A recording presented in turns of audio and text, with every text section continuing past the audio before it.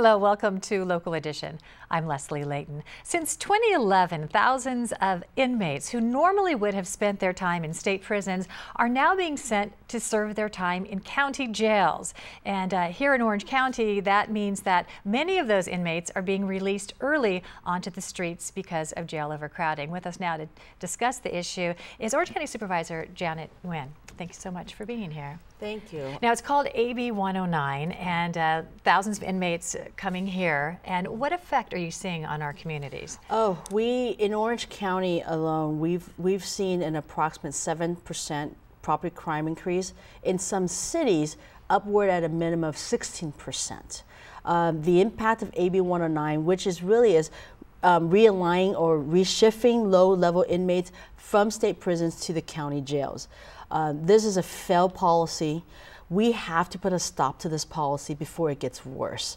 In my district, there are cities that had 20–30% increase in property crime. And so I've encouraged individuals, just as a good reminder, we live in safe neighborhoods, but because you have AB 109ers roaming around potentially, you know, your car, if you leave your cell phones or you leave your laptop in view or your iPad, guess what? It's going to be gone. And they do it pretty quick. Even if you just run into the supermarket for 5 minutes, it's gone.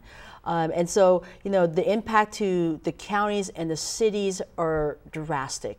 And so we, from the county side, has been working with our DA, with our probation, the sheriff, and the different local departments, local cities, to try to work in and making sure that we get a handle of AB 109. And I mean, quite frankly, it is enforced by the state of California to the counties. The result of AB 109 has been contradictory in some of the statistics as far as what crime statistics show the effect has been. Why is that? Because we have not, up to now, we don't have a statewide standard to measure whether they're reoffending or they're not. And so there's been a lot of discussion statewide and all the agencies, plus with the governor's office, is how do we measure these individuals, whether they are not reoffending or whether they're reoffending. And so there's a lot of discussions, okay, how do you measure them? What is considered reoffending? What is considered not reoffending?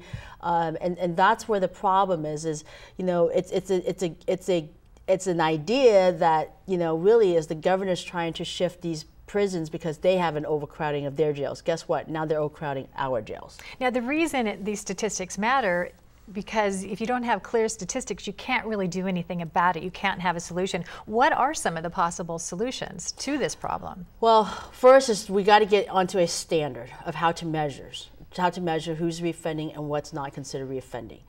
We also got to get all the public agency, not just in one county, working together, but countywide and statewide, because some of these individuals will be there. They can be an LA County inmate, and they're reoffending in Orange County. So counties and counties needs to have a database that they can actually work and understand. Why can't there be a state database, because they can identify who the AB 109 inmates were and report to that instead of within the cities and the counties? Well, that's the problem, is that because everything is happening at the local level, but there is not a statewide. So what do we do about this? Well, you know, first, you know, I'm hoping is that there will be a shift, hoping the legislator will eventually say, okay, stop AB 109, let's step backwards, and let's find out how we're going to find a solution and either get a statewide database, work with the local government, and then move forward, because right now it's a failed policy. Supervisor Janet Nguyen, thank you so much for being here. Thank you. Thank you for joining us. I'm Leslie Leyton.